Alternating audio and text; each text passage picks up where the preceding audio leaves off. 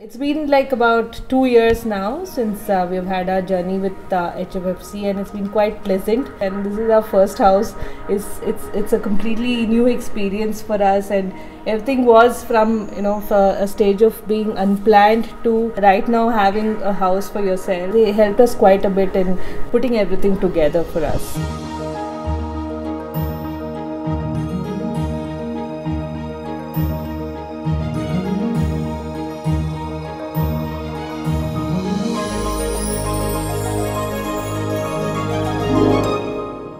I am a pre-sales consultant with one of the IT firms in Bangalore. We sell products, IT products. My father is an industrialist, my father-in-law is an industrialist, my sister-in-law is also an industrialist, she's also into it.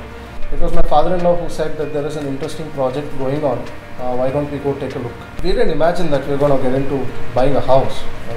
We thought, okay, let's go see. There were a couple of options for us. Whatever is required, whether it's a request from my side or from the HFFC side, people have always come to us wherever we are. I've been in customer meetings and the executives have come there, and got the things sorted out. So the convenience part is also something which I like very much.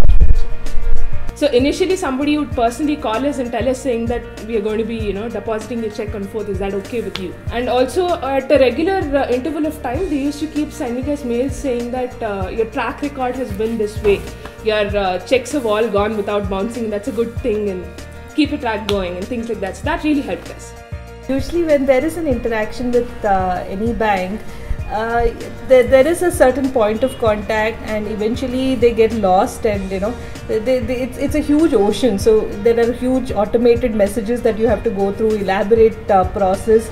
And here, from day one to now, there has been a point of contact, and it makes us feel comfortable as consumers. So from day one, I've interacted with HFFC until now. There is a personal point of contact that we can go back to for any query. So that makes us feel quite comfortable as a customer.